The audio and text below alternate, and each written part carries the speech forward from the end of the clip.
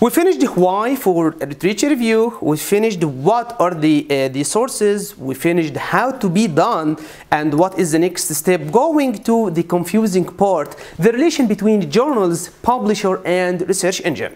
There are journals. If you go to any journal, just flip the page, first page, okay, you will find here the editorial board of the journal. The journal has editor-in-chief, associate editors, the reviewers, editorial board, coordinator. Those are the team of the expertise of the journal. And each journal has to find a publisher. You see, there's a journal. Those are the expertise, okay. But those expertise can't publish, so they have to find a publisher. Here, the Walters Clover as a publisher. So there is a journal, exactly. There is a publisher. The publisher, those people who are expert in publishing and preparing and printing all the copies and distributing it. And finally, something named research engine. The research engine doesn't publish. Research engine doesn't have any contact with the author, but they are like index. So here, for example, the Arab Journal of Urology, the Journal of Urology, those are journals, and those journals have to find a publisher, which is Elsevier. And finally something named research engine, which is the PubMed. I'm going to give you another example to understand more.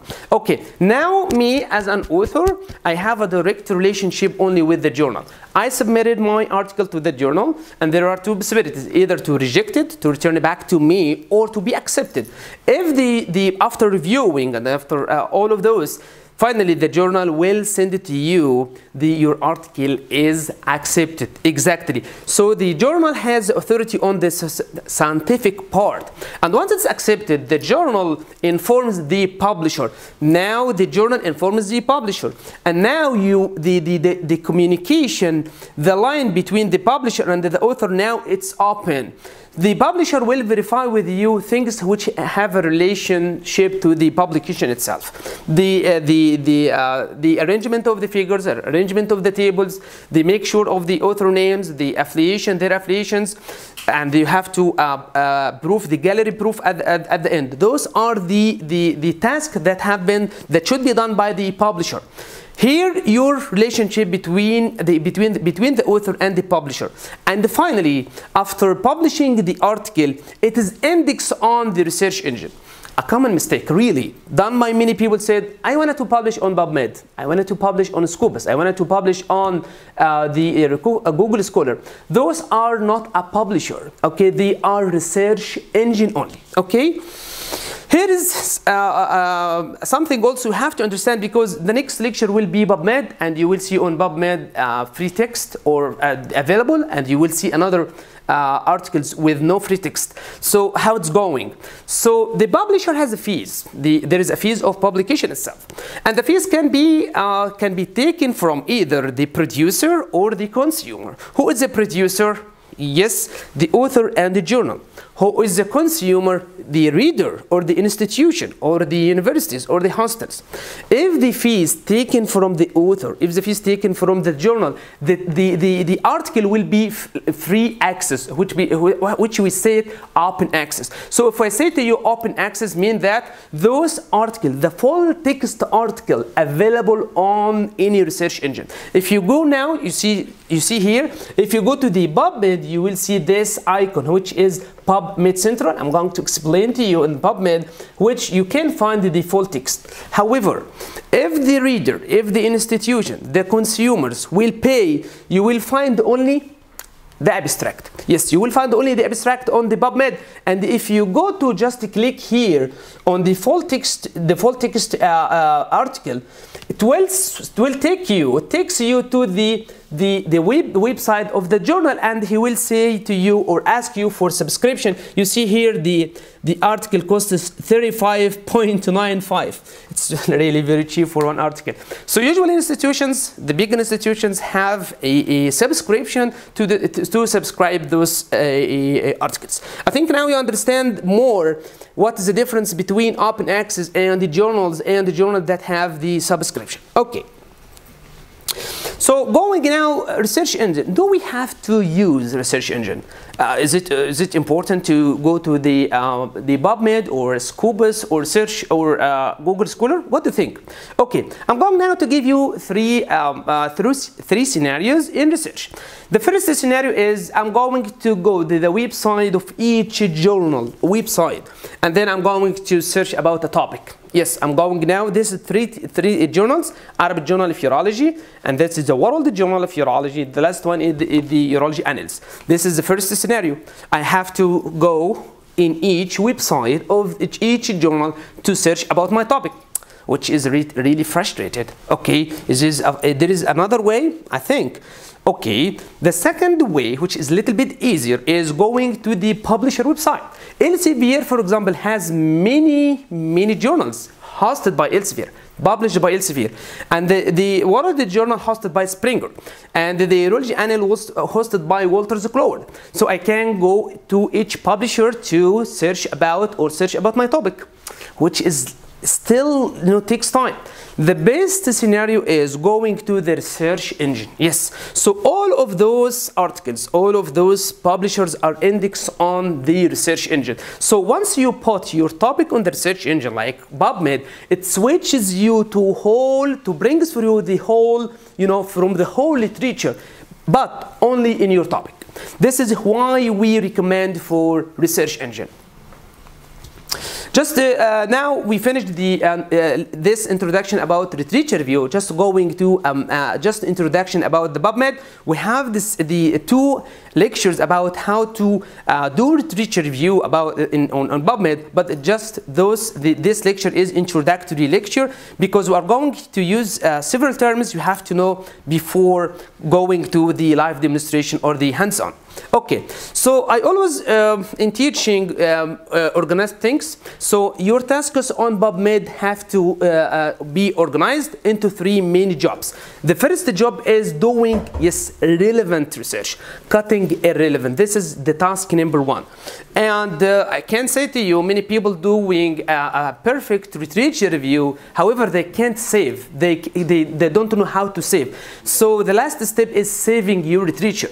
But in between, really, you have to narrow your research because you can't navigate in 300 or 400 articles, but you can navigate between 30 and 40. So you have to squeeze the relevant search you have to narrow it into more relevant, and finally you have to save it. So you have now three major jobs on PubMed. Number one, doing a relevant search, and then narrow our research, and finally save our research. And always you have to know about PubMed general area about as a software. Okay, number one is a relevant search. It is difficult concept really in most of the people. I choose to record this this lecture on library because I'm so interested to show to you what's the difference between PubMed and the mesh. I will return back to this slide after giving you this brief history. I think you know the National Institute of Health, Bethesda, Maryland, United States, and it has a National Library of Medicine. In 1960, they started the service named Midline. The National Library of Medicine asked the publishers to send the journals just to include the articles or published articles onto a database. Really, there are certain criteria for the journals to be accepted onto the database, but it's not my issue here in this presentation. But you have to know just Midline is a service created in 1960, which is a journal citation database. In 1996, they released the PubMed, which is simply online research engine. This is a simple definition of the PubMed. In year 2000, they put full text articles. I think now you understand what does it mean, the full text articles. If the publisher takes the fees from either the journal or from the author, the full text, the whole text or the full text article is available online. It's available for anybody to read. So you may expect now the PubMed includes all the abstracts plus the full text articles of the open access journals. Also, just to know about MESH, which is medical subject headings. I will explain mesh now if I return back to this slide. Simply in conclusion or a summary, you may consider PubMed is the whole library. Okay, in your hospital or in your college, this is the PubMed. And just consider the mesh is the index only. This is a good example to understand the difference between mesh and the PubMed. I intended to come here in the library to show you because it's a little bit confusing in the beginning. The PubMed is like the whole library. This is the whole library like the PubMed, and the mesh is only the index. Okay, so the first way to pick up a book, I can circulate in the whole library to pick it up, but which is really frustrating. I'm looking at a book on urology, for example. I can go do the index first. No, it's not urology. It's not urology. Yes, here is my urology, and there is a sub-classification, and I can easily pick my book from this shelf using the index. This is the mesh. Okay. To understand also mesh and PubMed, so as the librarian receives a new book, what she is doing, she usually labels the books based on the specialty. And you look here, there is numbers for easy retrieval. And we have an index for the whole library here, includes all the numbers, so I can go easily here by specialty, by number to pick this book. This is the easy way to understand the PubMed and the mesh. So PubMed is the whole library, and the mesh is only the index. For that reason, on doing research on mesh, we just write the keywords. So the keywords determine which shelf of your book. If you go to the mesh, write your keywords, mesh, it is only an index. Okay. Going now to something named the Boolean operator. Boolean operator, they will help you to localize, focus your research. There are three and should be capitalized in research.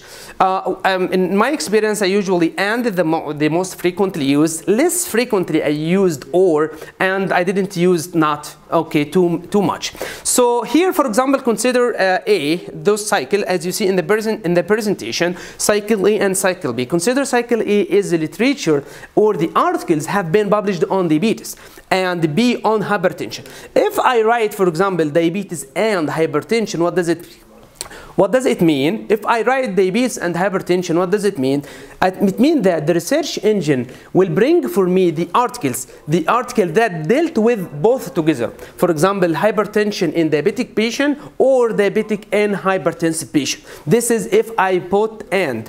If I put or, it means that it brings for me the whole literature, the whole articles, either on hypertension or the diabetes. Not as you see here, I don't use it too often. This is something named the Boolean operator on research engine. They are universal. You can use it on PubMed, Scopus, Scholar, Google Scholar, anywhere. Also the keywords in all the articles, you will find something named the keywords in all the articles. If you open any journal, any article, you will find here underneath the abstract the keywords. The keywords are very unique to each article. We are using it to localize the research. As I explained to you, the index of the library, it is the same. And look to this example: rehabilitation following surgical repair of the rotator cuff, a systematic review. If you look to this title, rehabilitation following surgical repair of the rotator cuff, a systematic review. So here is the keywords: number one, rotator cuff, and then repair, surgery, post-operative, and such and such. So if anyone goes to research, he will find, if he writes those keywords, he will find those articles that have those titles. And another very wonderful also, we use it too often, the PICO. So I think you heard about it. Always in going or before going to the conduct a literature review, just to formulate a question. Bring the titles together. Bring the titles together. So here it's a very PICO is very helpful, very simple. P for population or the problem. I for intervention. C for control or the comparison, and O for outcome. If you see here, I put an example. The first example, population, lower ureteric stone, for example, less than 6 millimeter. Intervention, I will give them medication X, like tamsulosin. C is a placebo, and O the outcome, which is the stone passage. You can formulate, on doing or before doing a literature review, your question using PICO. Okay, we finished now job number 1. Let's go to job number 2. As I said to you, in initial research, you will find thousands of the articles, and which is really tough. It's very difficult for you. So you have to narrow them. How to narrow them? You have to narrow by, you go to the PubMed, you will see on the left side this wonderful column. Based on the age, based on the gender, based on the type of research, you can narrow more your research. I'm going to show you this job on the hands-on next lecture. And finally, you have to save your research. We have different options for saving your research. I'm going to show you in the next lecture.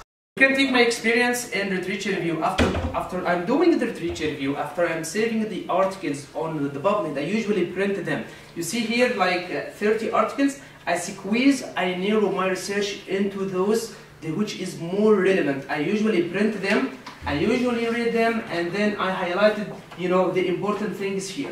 This will be helpful for me in writing the manuscript. And usually I always print at least 5 full text articles here. Those are the full text articles with the folder.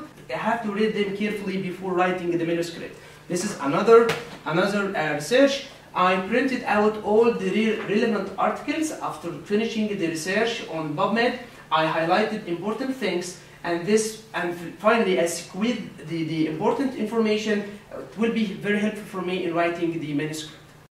Finally, PubMed or any research engine has 3 jobs: relevant search, limit your research, and finally save your research. Thanks for having me in, and see you in the next lecture for the hands-on practice on PubMed. Thank you.